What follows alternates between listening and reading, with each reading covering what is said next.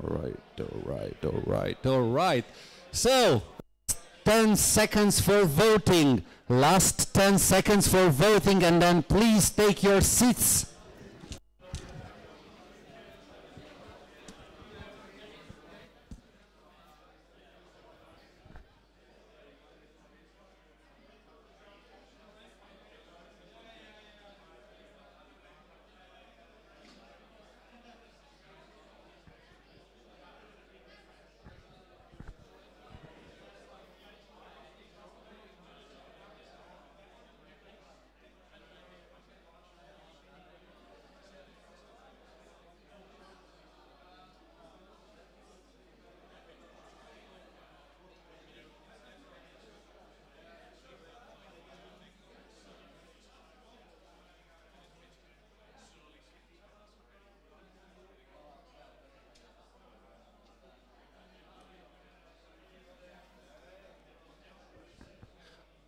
All right, so everyone, please take your seats. We have ended the voting session.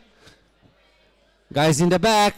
All right, we have a special way to get everyone here, so just let's clap.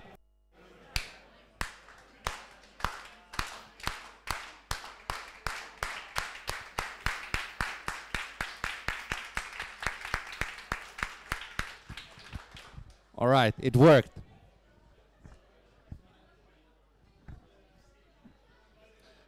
So, we're done with the voting session. Hello, guys. Hello, guys.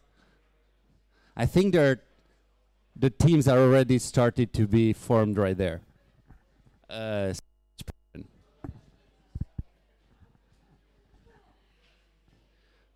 All right, so we finished the voting part of the evening.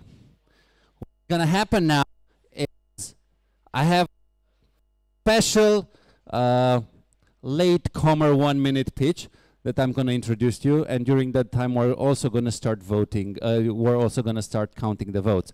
So let's hear the latecomer for the 1-minute pitch.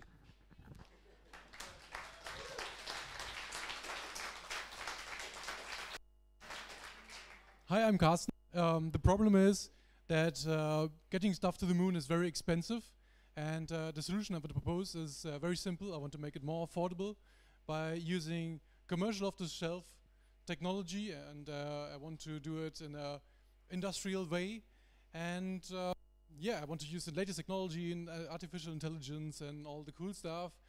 And I'm going to make Mexico pay for it. And the people we need to have you know, software developers, hardware developers, we need accountants, we need space lawyers, we need marketing people, we need physicists, we need orbital mechanics guys, we need, we definitely don't. We need to have rocket scientists and all of that. Okay, so that's my pitch. Who's going to buy in my company? Oh, okay. I didn't know it was that easy. Okay, yeah. I'm here for a bit more motivational. I want to motivate you in starting a space company. I'm not sure why I was invited, because actually that's a lot of work. I'm not sure if you know what you're getting into. So I will tell you a bit about what we have done, and then you can decide on your own whether you want to do the same or not. I recommend you not. It's a lot of work. So yeah, I'm from a company called PT Scientists. We have a very simple goal. We want to go back to the moon, and in particular we want to go back to Apollo 17, and we want to take the picture of the moon rover that has been sitting on the surface of the moon for about 45 years this year exactly. And we want to take a picture because, you know, made from quite interesting materials. So who are we? We're a group of people. We are now 18 employees, and we are about 35 people working on this mission. And we started by the end of 2008. So if you do your calculations, that's quite a while ago. Our team was founded by Robert Böhme. And yeah, we have some people here. A really cool guy, this guy, Jack Crenshaw. He was also doing the trajectory calculations for Apollo. So I think he's our oldest member that we have in the team. He was telling me the story that when he went down, when he did some calculations, he went to the computer room, and it was a room full of women with the logarithmic books and looking up things so that they can solve the equations that he provided them. So he's really old and still supporting us. Okay, that didn't come out right. Anyhow, so yeah, we're very proud of having him on our team. So he will help us to actually get there. And since the end of 2008, we developed quite a lot of technology. We developed a spacecraft which is capable of carrying 100 kilograms to the surface of the moon. And we developed what is now has become the Audi Lunar Quattro, which is a rover for the surface of the moon, probably the best looking one. Also, it has a top speed of 3.6 kilometers per hour, which is probably the slowest Audi, at least on Earth. On the moon, it will be the fastest. Yeah. And we have developed with quite a few people of getting where we are. And our first mission that we are going to do is our marketing company came up with a name. It's ingenious. It's called Mission to the Moon. It says it does what it says on the bottom. And so, but we want to return to the moon, lunar rover vehicle that the Apollo astronauts were driving, because it's made from all the kind of material that you don't want to use in nowadays space, right? So it's or maybe not all of them, but there is quite a few materials like the fender problem, so it was fixed with duct tape, and we want to see, is duct tape a solution of building a moon village? Or what happened to the other materials? It's quite interesting. We know very little about the moon in general. We think we know a lot, but in fact we only have been there a few times, especially to the surface of the moon. We have been in orbit around the moon where we can take pictures of, in particular, the LRV, the Lunar Rover Vehicle, but it's just 5 pixels. And from those 5 pixels, you can tell if it's sitting there, like in the picture that I'm showing you, or whether it has been bombarded to shreds by micrometeorites, right? It could have been, or it could not be there at all, but those is a different kind of folks. And we are not going to convince them with facts, so that's strategy we can do. So it would be interesting to see if the moon doesn't have any atmosphere, so it's very the dust should not be on there, but it could be on there. So if whether or not there is dust on it, it will be interesting to go back and figure it out and see what happened to the other materials like nylon, etc. So if you think about the future of space exploration and you build a village on the moon, like the moon village, then you want to know what materials are good, which ones are not. Our mission is very simple. We take a rocket that gets us to Earth's orbit. From Earth's orbit, we fly with our spacecraft, and then we land. Where is it? Not there. We changed it already. We are going to land here. Then we are driving up so there's about 5 kilometers. Take some pictures of the lunar rover vehicle, and if we still have some spare time, we're going back to orange soil, which is a very interesting geological point on the moon. Sounds easy, right? It's not too complicated. There's some rocket science involved, but that's okay. Yeah, the downside is we only have 10 and a half days to get there, because when you're standing on the surface of the moon and you have sun, the temperature of the soil can reach up to 120 degrees Celsius, and in the night the temperature can fall to minus 180 degrees Celsius. And one moon day is essentially half a month on Earth, and then you have half a month of darkness. So surviving the lunar night is quite a challenge, and we're not going to do that in the first mission. So our first mission is really just a lunar day, and then it's over. So, but I'm here in talking about people that want to start a company. So, what's in for us? So, the reason why we are working on it as a company is essentially we want to bring surface to the moon, and we want to sell it as a payload. So for just 1 million euros per kilogram, you can buy payload, and we will deliver it to the surface of the moon. It's like Uber, but for the moon. Like, well, Uber will be with people, but so this is a few decades in the coming. And also, we are bringing communication to the surface of the moon. So we are in our first mission, we are going to bring an LTE base station. So that's the one that your mobile phone is connecting to. And with that, we want to demonstrate that commercial technology that is used on the moon, on Earth, can be used on the moon as well. And the plan is that once the moon village is done, we are going to become rich on the roaming fees because they will be astronomical, right?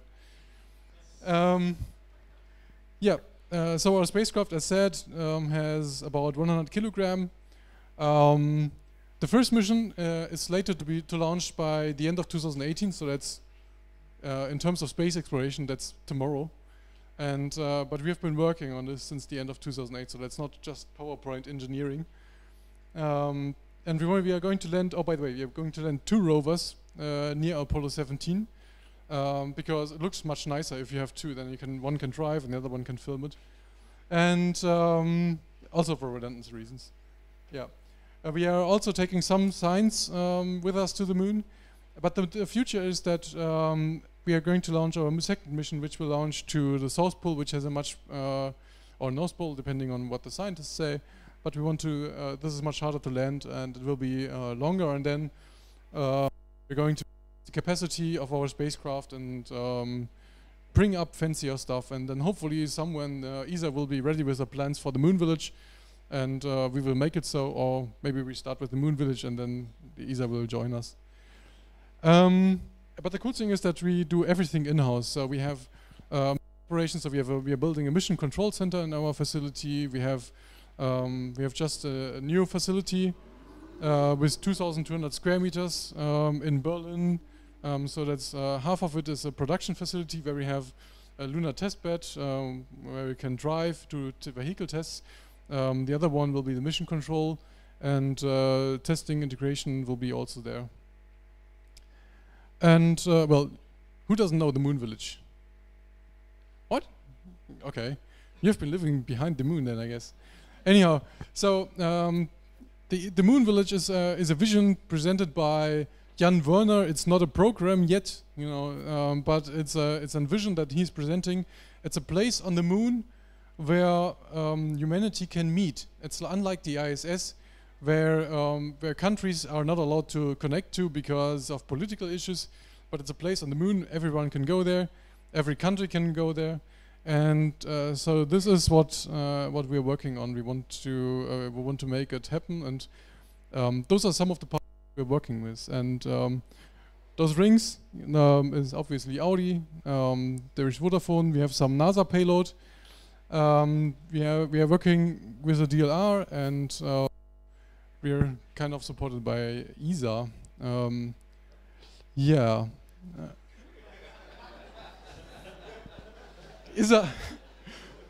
They don't disagree with us. No. So yeah, any questions to that? Yeah, one.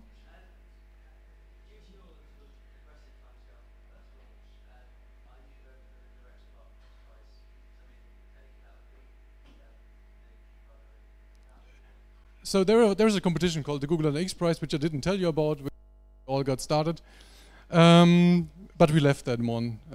We don't care about it. We didn't care about it too much in general, but we especially don't care about it right now. Coming to where we started. So you know, I wanted to give you an insight of how we started this. You know, this was the glossy presentation that you saw. Was, you know, for business investor things, people, serious people in with suits that we talk to. But I want to give you an insight of how to start such an endeavor, and this is the first picture of the team that we found. They actually had already a logo which looked very bad, but they didn't know better, and they met at Linux Tage in Chemnitz. So this was initiated by Robert Böhme, who was much younger that time, and well, yeah, so they met, and just by the beginning of, this was mid-2010, so the picture before was, I think, mid-2009, this was mid-2010. I joined, which was probably the most important turn in the history of PTS. And then we got a very, because we felt like we were grown-ups because we got a booth at the ILA, which is, you know, the International Aeronautics. So essentially, this was by the end of 2010, it was, and we presented a new rover, which was very fancy. It was all 3D printed materials, and it was super expensive. It was, I think, 30,000 euros, and we were. If you think about it today, we were like 30,000. What? Yeah, that's really cheap. It's like, you know, it's so. But we were very, very, you know, careful with that one. It was super expensive, and it could actually drive, so it was really cool. It had motors in there, and it didn't drive very well. And our engineer forgot that we don't have 1/6 gravity here on Earth, so the suspension didn't work. Or he ordered the wrong springs, to be more precise. Well, it has some deficits, but the good thing, you know, the booth was very expensive. But it was a turning point for us because we have been working on the mission for about, what is it, 2 years? Or no, let's say I was working on it for 1.5 years. And we got the DLR activated. So DLR, Oberpfaffenhofen, the RMC, they came to our booth and said, well, this is really cool. And we were like, oh, yeah, yeah. And so we went to them, we visited them, and we got a workshop where we designed actually our third generation rover, which we then had for quite a while. And this was really cool because we publicly announced that we are working with the DLR. And the funny thing is, none of us has a background in any space stuff, right? So, did I say? Oh wait, I forgot to mention. We started out as part-time scientists, by the way. So we did this in our spare time. So we had our real day jobs. Mine was not a real day job because I was actually a PhD candidate at university. But anyone else had a real-time day job.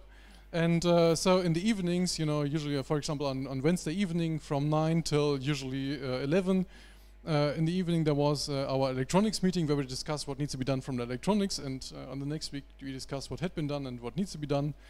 And so this is what we did, right? And the name part-time scientist lived up to its name. So that was pretty cool. We were like super excited to see how the DLR is working. Then we came to them and realized the office just looks as crappy as my desk art does, and they are not the super brain geniuses that I expected to work there. You know, those are. Sorry if anyone is offended from the DLR. Don't take it personally.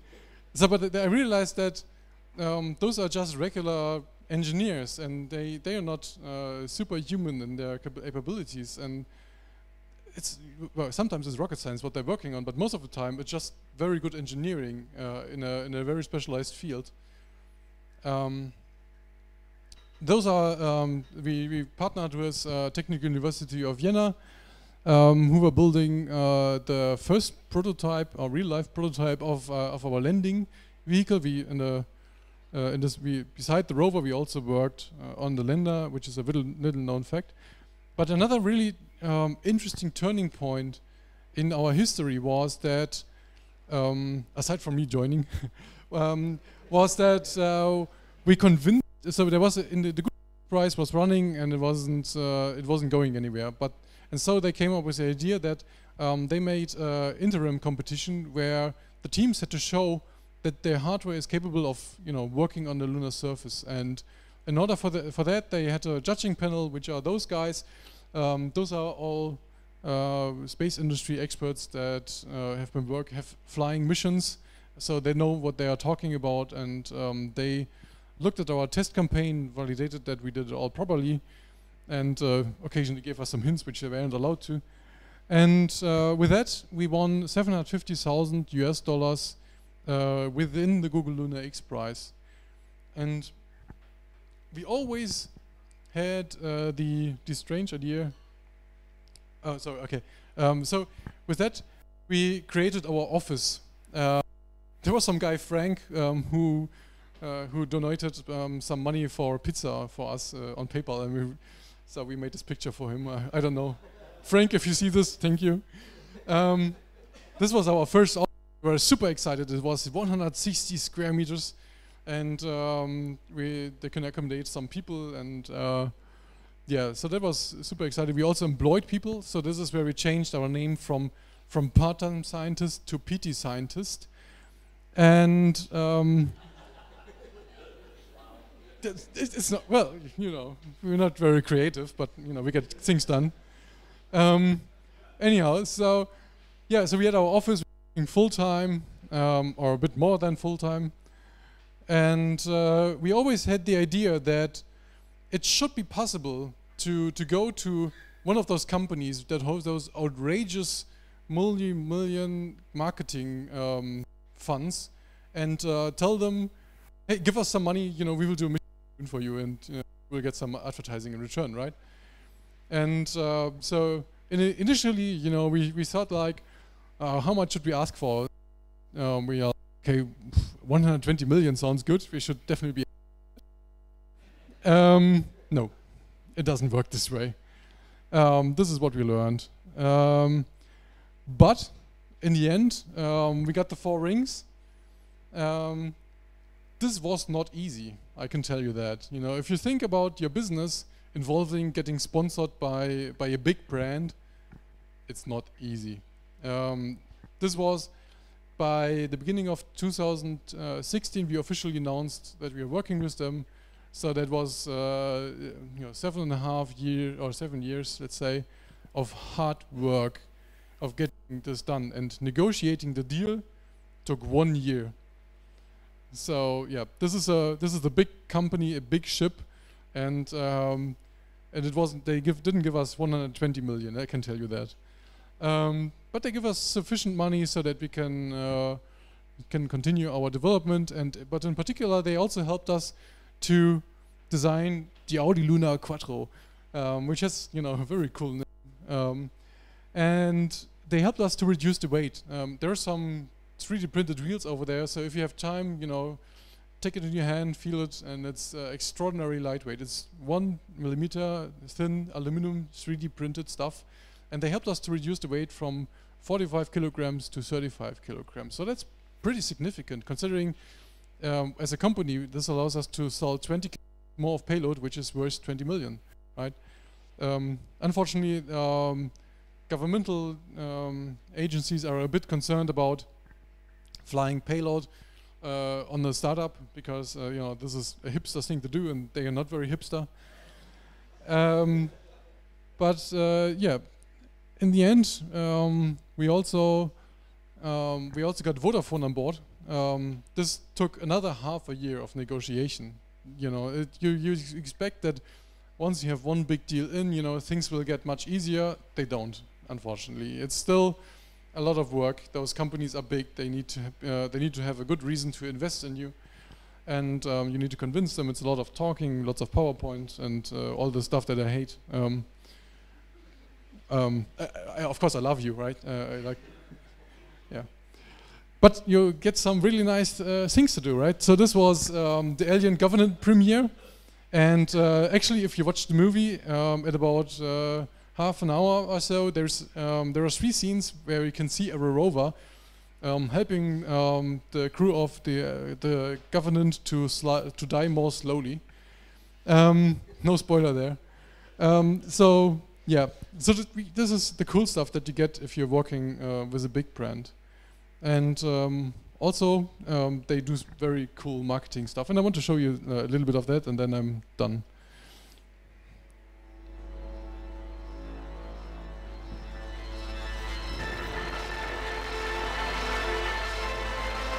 Space, the final frontier. For generations, we have shared in the excitement of exploring strange new worlds and going where no man has gone before. And yet, many people wonder why we should go there again. My name is Frank Schätzing. I write books about the future.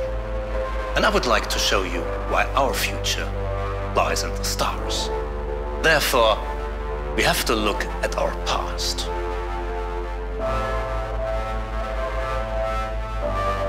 4 billion years ago, DNA evolved in the primeval oceans. Life forms developed, failed, succeeded. Until one chattering ape rose up and started doing what none of the others could, imagining the future. The first pioneer was born, because with the power to imagine the future came the power to shape it. Pioneers are driven by special genetics.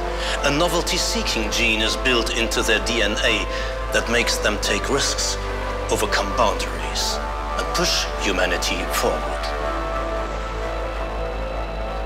Pioneers have unlocked the mysteries of nature, studied the stars, turned our view of the world upside down, and created a mountain of problems for themselves. Because what distinguishes visionaries from the majority is that they see things that others don't see or understand. Today, Galileo's heliocentric model of the solar system and Darwin's theory of evolution are textbook stuff, but they were bitterly contested at the time. Even today, the public opinion often is, visions are fine, as long as they bring instant benefits. But the course of human history has been set precisely by such far-sighted visions. And today, we are about to realize the next one. In 1969, one giant leap for mankind generated global euphoria. But once the space race was won, the mission was accomplished, over and out. Now we need new pioneers that show us the path into the future. Visionaries such as Richard Branson, Google and Audi are driving space travel forward, and they are being criticized too. Don't we have enough problems on Earth that we should solve first? Yes, we do. And that's exactly why space travel is of such an importance. So Audi and the part-time scientists are going on the mission to the moon in humanity's best interest. But why is the moon our next logical step? Let's have a look at it.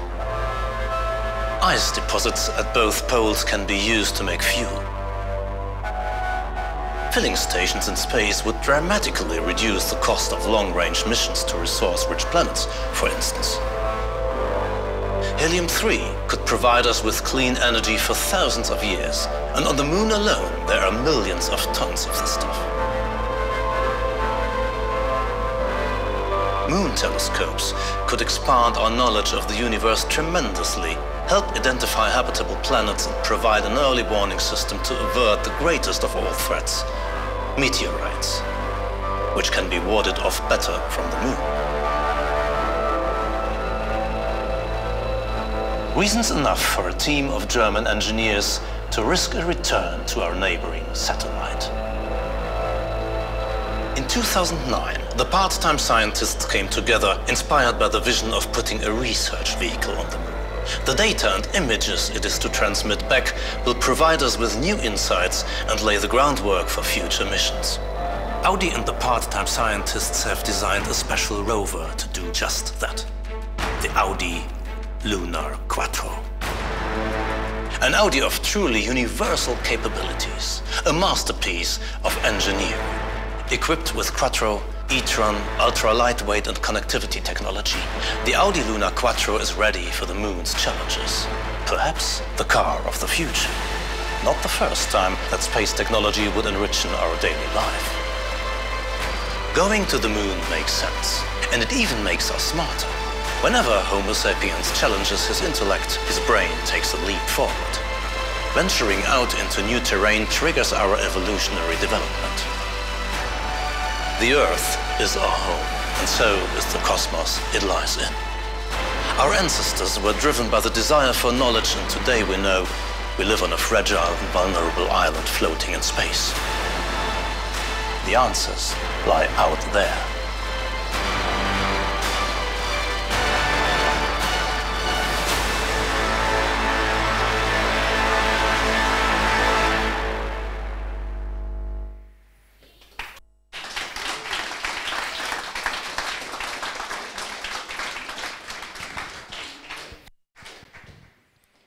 Okay, so yeah, that's pretty cool, I think. Forget the helium-3 part, but that's you know, a science fiction author, so he's free to do that. One thing I want to give you, you know, as a learning from all of what we have done, and that is the most important part of why we are there where we are now, is because we as a team are working very, very well together. We have you know, our team is our biggest strength that we have, and we worked on this no matter what the circumstance was. In the beginning, we had no money. Now we have no money, but it's fluctuating a lot.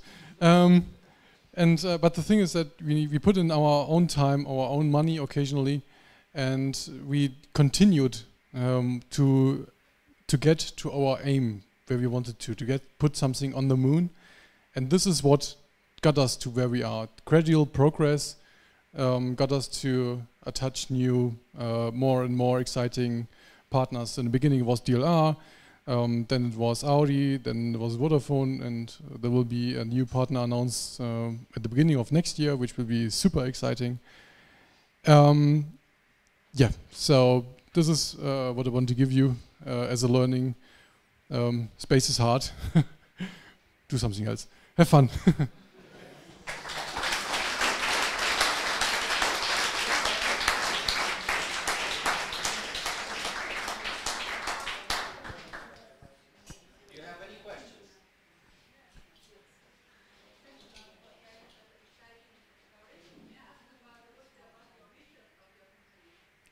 Okay, so the vision of our company is to offer transportation service to the surface of the moon. That's really it. You know, if you think about the space station, for example, it's slated to be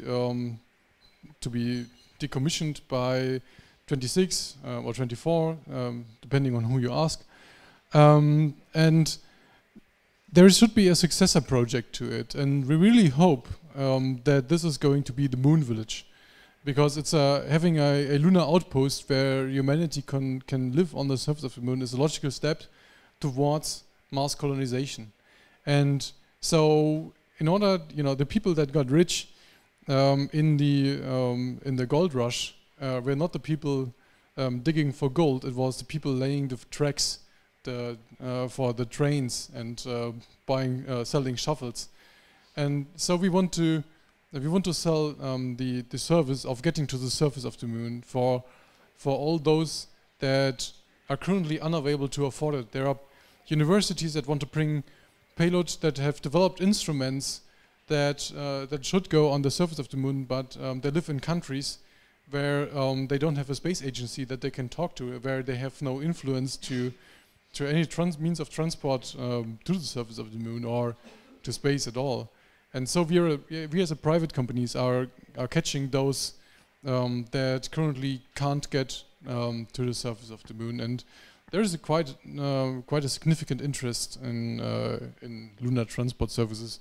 But as said, we also we don't just want to be the Uber of space transportation, but we want to build communication infrastructure on the surface of the moon, which becomes increasingly more of interest when you are thinking about building the lunar village. So you need to have more rovers, and the reason why a rover is so big is because it has to have the communication infrastructure to talk to Earth directly, whereas future explorations could have the LTE coverage so that they can operate within and you know, lower the cost of space exploration, make it more accessible to everyone, and yeah, this is essentially the vision.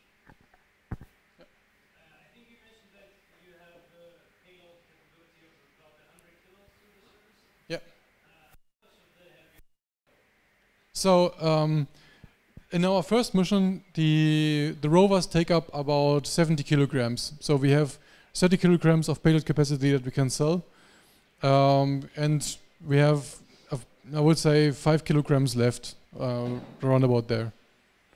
Yeah. The end of 2018. Yeah. Much more reasonable, right? Yeah, so we have we booked. We did not buy a rocket by itself, but we bought a contract with Spaceflight Services, who are brokering us with shared ride on the SpaceX Falcon 9.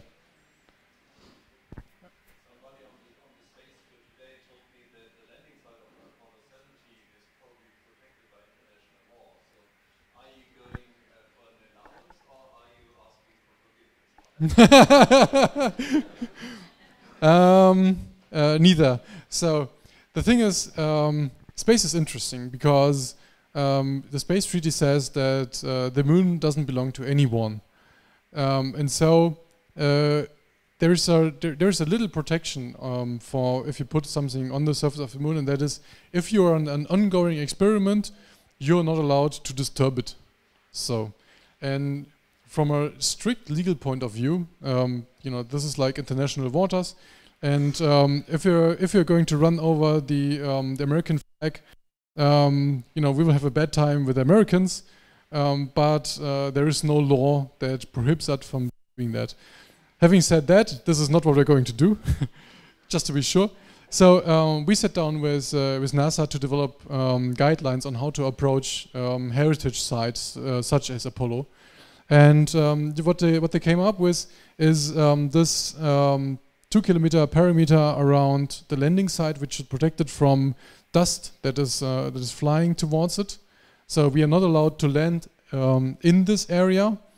This is why we're landing here, which is, you know, quite a bit away. And then you have a 225-meter perimeter around the landing site, which is called the buffer zone, where we are temporarily allowed to drive into, but not permanently. So we can drive into, but we need to drive out until the end of the lunar night.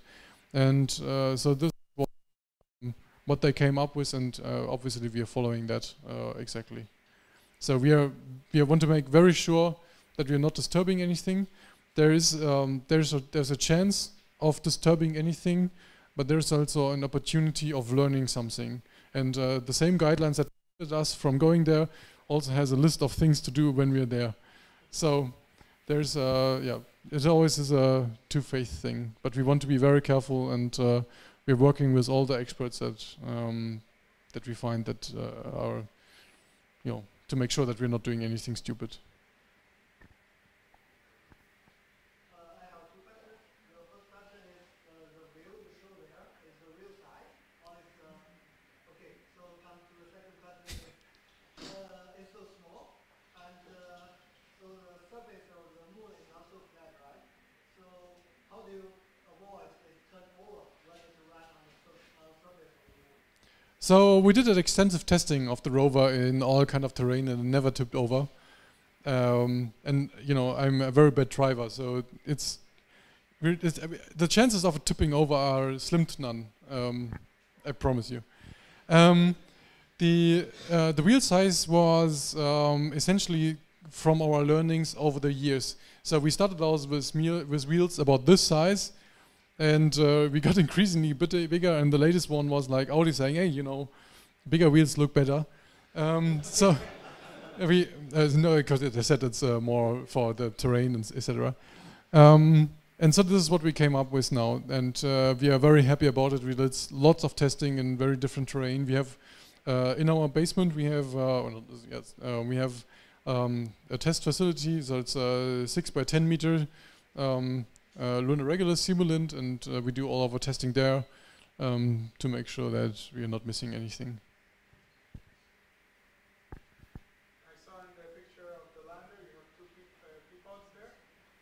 To what? Ah, yeah. Yep.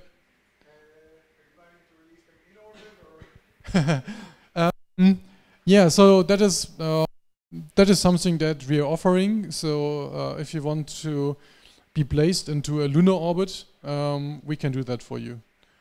The price is about the same as live to service, essentially. Yeah. And those are the CubeSat dispensers that he was asking about. More questions?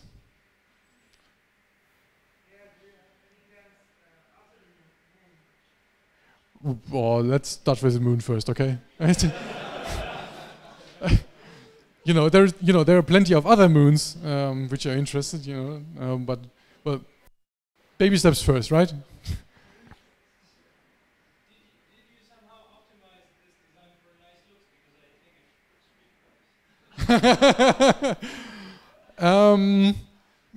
We did not specifically optimize it for it, but I think the curvature on this one is maybe to some optics things, but yeah, the rover definitely is. This is the Audi design department was getting very fancy on the design. We said no, it needs to have a camera head over there. Well, this looks awful. Like, but it needs a camera head. Yeah, but yeah. So the rover is really optimized for design, and the spacecraft just happens to be a natural beauty.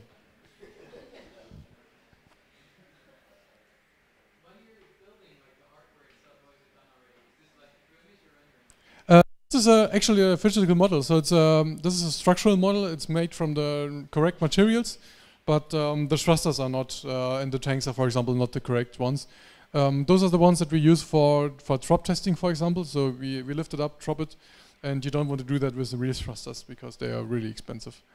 So actually building the stuff is not the hard part. You may think like, oh, this takes a lot of time, but we built the rover in 6 weeks. This is not the hard part. The hard part is designing everything, testing everything, doing the simulation. You need to develop the software for the spacecraft. You need to simulate it for the spacecraft. You need to build a mission control center.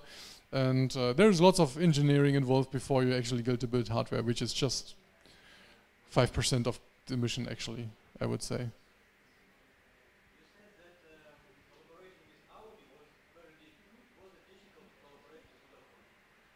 No, they are super. Yeah, no, I mean, no, they really not. It's yeah, it was really quite a lot of fun of working with Audi, and still is. We are still working with them, and Vodafone is quite the same. Yeah. With what? Yes, they know. So. Let me tell you about banks. The problem is that if you're going to tell them that you're working on the first private mission to the moon, they will tell you for some reason that you're an atypical company because you need to have a steady income so that they can want to give you a loan or anything. So right now we can get zero loan because we are an atypical company. We have our cash flow looks like this, like millions in, millions out, millions in, millions out. And in the beginning it was less, but the spikes got bigger. And yeah, so banks are a pain in the ass. Venture capitalists are always very interested, but they want to see the return of investment, and that's not trivial to show. Although we do have some tricks, but this is the competitive space, and I can't talk about it too much. But it's interesting. Any more? Yeah. Maybe just this number of 1 million for a kilogram of payload. Is that just a made up number, or do you have a sensible justification? It sounded nice, and also ESA is willing to pay it. On our website it says actually 800,000 euros per kilogram, but once we found out that they're willing to pay 1 million, we said this is just for the first mission. And it's 1 million gives us a very nice number because so if we think about it in a long-term vision, so without the development costs of our deal, but if you want to do it in like seriously for several times, one mission costs us about 50 million euros, and with one spacecraft fully booked, we can generate revenue of about 100 million, and I think from a profit point of view, this sounds quite nice.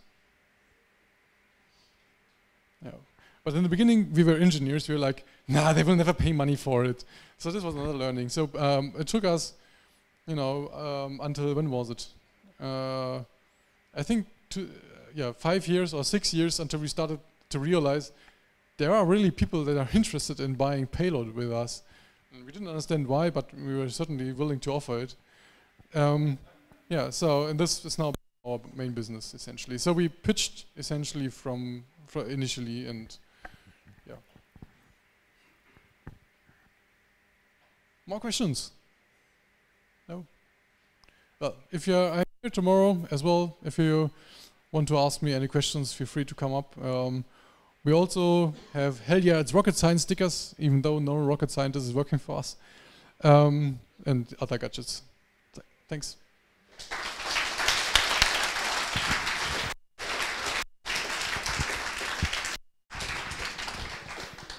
Thank you so much. Was that inspirational? Are you ready to start working on your own projects and companies?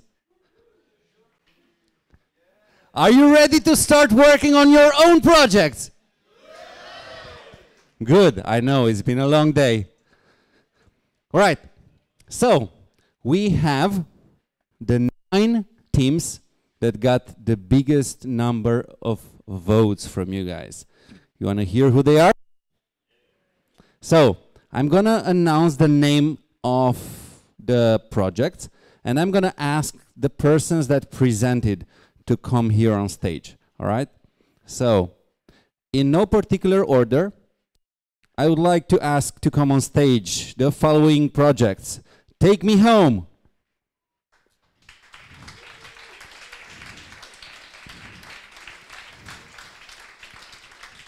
Uber Transport.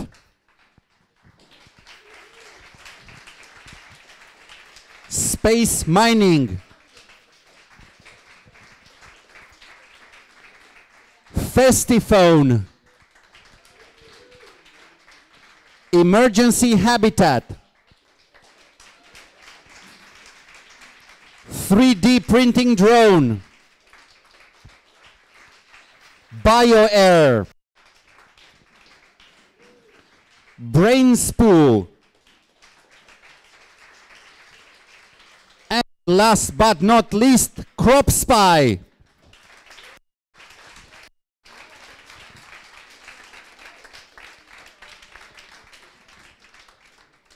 So we should have 9. All right, we're good, we're good. So here's what's going to happen. First, congratulations for getting past this first hurdle of the weekend. And now I'm going to give you the microphone for about 20 seconds to quickly refresh the minds of everyone here about what the idea was, all right?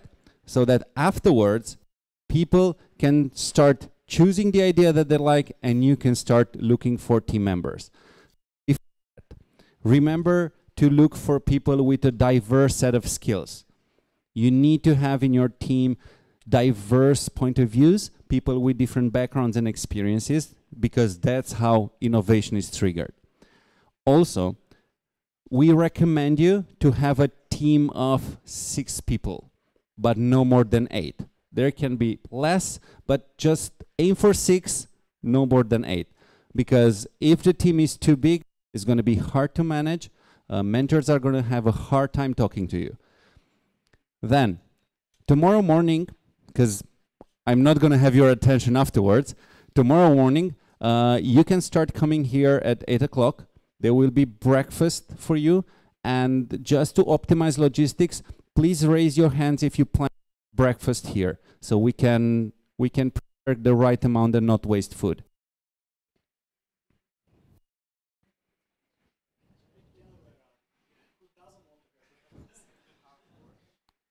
Are we okay, guys? All right. So afterwards, at 9:45, we're going to start by announcing what will happen during the day of Saturday, and we're going to let you know about the resources. You're going to have a lot of resources at your disposal, and as a first disclosure, you're going to have a web designer and a graphic designer here on site that will work with all the teams here. So just in case you don't have any graphic designer or web designer in your team, we have one of each for you to help you out during the weekend. I hope this will help to give a boost to your projects regardless of the skills that you get in your team. All right, tonight you can stay as long as you want. But when we are done with forming the teams, please go to the back and let the organizers know the name of the team and the people that are in your team. And then we're gonna give you a table on the upper floor and you can start working. You can stay here the whole night if you want, but you're not gonna be accompanied. There will be security downstairs. But we do recommend you that to spend like 1 hour to brainstorm and then get some rest, because we do have a long weekend ahead. All right, so without anything else to add, I will give you the microphone about 20 seconds and you just pass it along so that you can refresh the minds of everyone here about your ideas. Let's hear it. So the Take Me Home was a team effort idea, and it's about a smart box which carries things, which knows the way home, and also you can follow it, or also with guidance for old people, so they can also jump on it.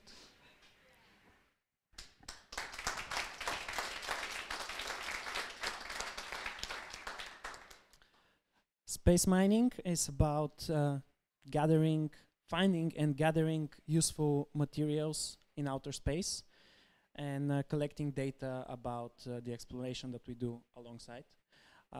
We will need robotics expert, maybe AI and machine learning expert, and maybe someone with knowledge in geology.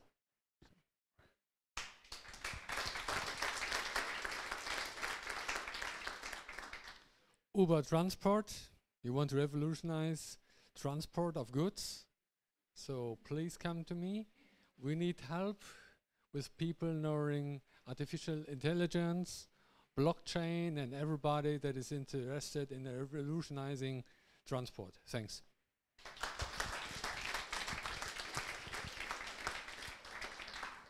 So my idea is the Festiphone service that provides cellular coverage for festivals. Actually, this could be modified into something just providing Wi-Fi, because it seems to be more feasible. And so people I'm looking for would be somebody who knows something about telecommunications or network administrative stuff. Yeah, I have a space background. It doesn't really fit in there.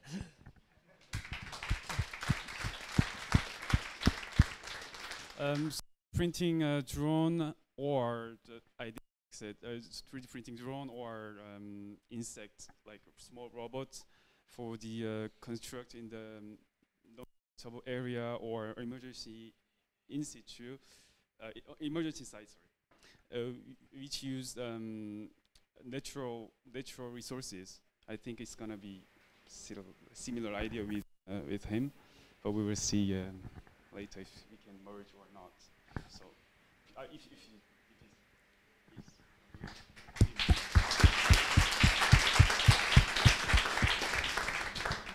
Okay, so BioAir is all about cleaning the world's air.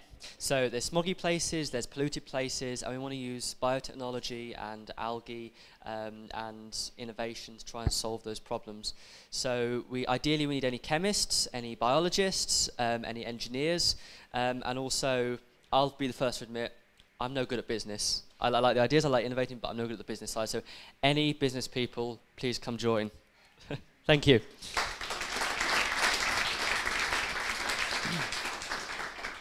Yeah, emergency habitat is about habitats, small tent-like structures that can be deployed fast and easily, first on the Earth when there's an emergency and you need some safe space, but in the future for maybe as a basis for something like the lunar village or some other habitat on another planet. I'm a software developer and I need everything.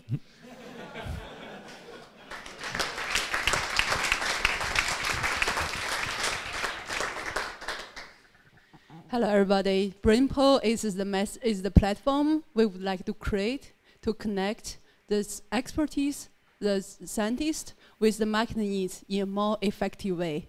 And then we'll make this world more innovative, and we will rock innovation today, this weekend together. So I'm personally educated a PhD in physical chemistry, and I'm familiar with science, and I did my MBA freshly. So for this point, I'm team members who believe in innovation, who believe in its concept, who has a background from finance, marketing, and also from database part. We highly appreciate to invite you become our team members to rock science this weekend together. Thank you.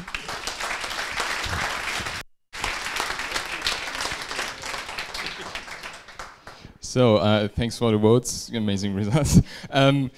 Yeah, CropSpy will empower small farmers in developing countries to boost their agricultural productivity. And my team will develop an app to translate this geodata to develop like video tutorials or farming instructions for these farmers. And the farmer will only pay if they really gain in yield. So there's this guarantee built in. And the team will need app developers, obviously, and we will need data scientists and people that are interested in agriculture and crop science and so on. Thank you very much.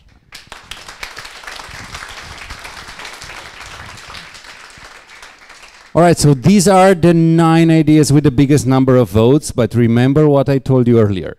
If your idea did not get enough votes, but you managed to convince at least 2 people to join you, you can form a hacker team. And you just need to let us organizers know that you have your own hacker team, and then you can like jump into the final competition and present on Sunday as well. Or you can join one of these teams here, and you guys should start recruiting. This is like an organic process, so you just talk to each other. There's nothing formal about it.